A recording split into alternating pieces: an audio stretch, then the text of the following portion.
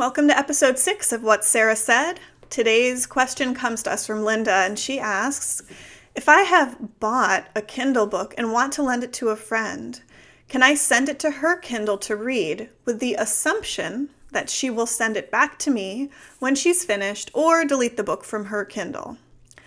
Well, Linda, no, you can't do that. There's digital rights management in place as long as it wasn't a free ebook that you didn't get, through another source.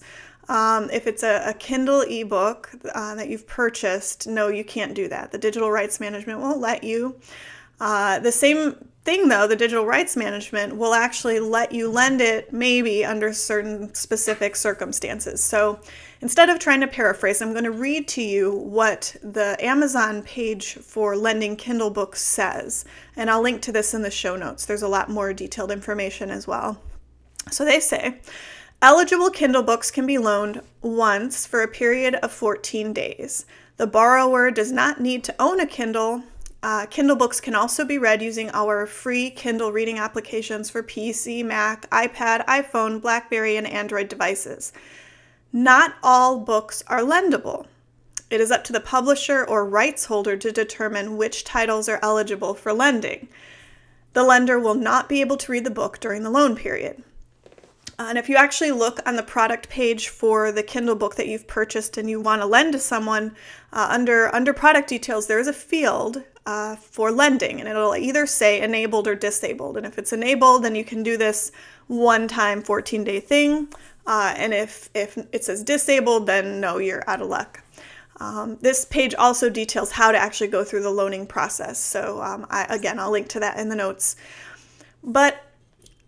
So you might be able to, it depends on the title. The author, the publisher, the other rights holder involved may decide that you can't lend it at all.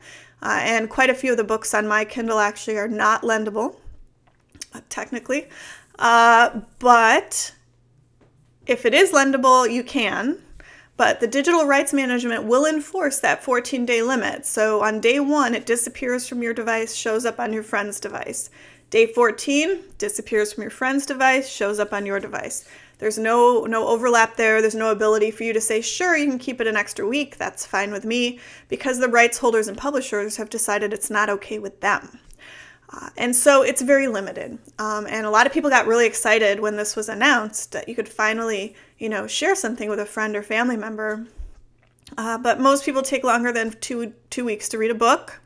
And the publishers and Amazon know that, which is why they made it 2 weeks.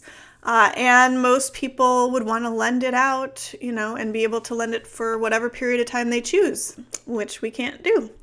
So there is a limited capability to lend, sort of, depending on whether or not the title is lendable at all. So the best thing to do is just check. Check on your title, see whether or not you can. Otherwise, no, you can't lend Kindle books to anyone.